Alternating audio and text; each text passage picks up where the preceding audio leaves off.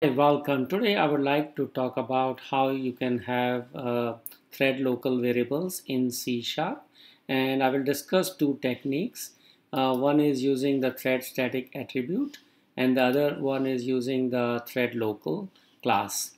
So let's get started. So to demonstrate, I have prepared a simple program here which has a variable called count, and I have one task, and all this task is doing is initializing count to 1 and printing task 1 and the counter.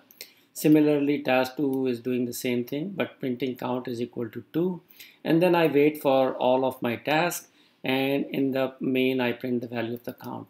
So what you would notice that the value of task 1 is 1 because it runs first, task 2 is 2, and the main has whatever the value of that variable is. So you can see that this variable is actually it's just the same variable shared by all three of these tasks or threads. So if you wanted to make it so that all of these threads have their own version of this variable, you can add what is called the thread static attribute. And the easiest way to do that is just to say thread static. And now what you would notice is that each of these tasks have a different value.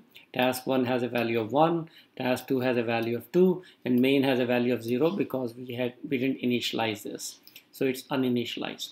So another quirk that you can see in this thread static is, if let's say if I just initialize it to say 9 here, what does it do? If I just initialize it to 9, whichever the first thread tries to access it will have that value that was initialized to this here. So you can see that the main, the console, the printout is happening after task 1 and 2 are run, but they have the value of 9, and this has a value of 1 and 2. So easy way to check this is just to comment these things out here. And if we comment these things out, here you can see the task 1 got a value of 0, 0, but this one has a value of 9 because that's what the first task was, whichever one was initialized, that's the other value.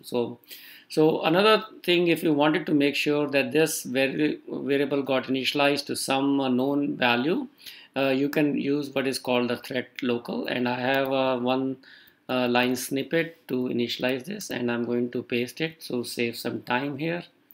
So let's do the same variable here.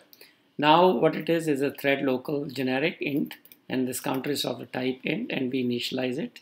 And we want to check the value of count. Here you can see the value of count is actually 5 in all of these cases. And that's because it's initialized properly. And if you wanted to just make sure that we are getting a different value, you can say count is equal to 1. And actually, since it's a thread local, you have to say count.value.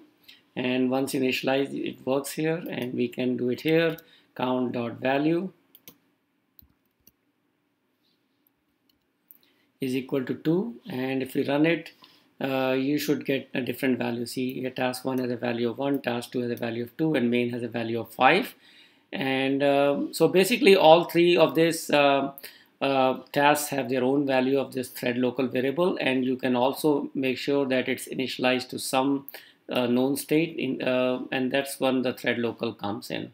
So thank you for watching this short screencast. I will add this on my website under Gore Associates, C# thread static attribute versus thread local, and you have a great day.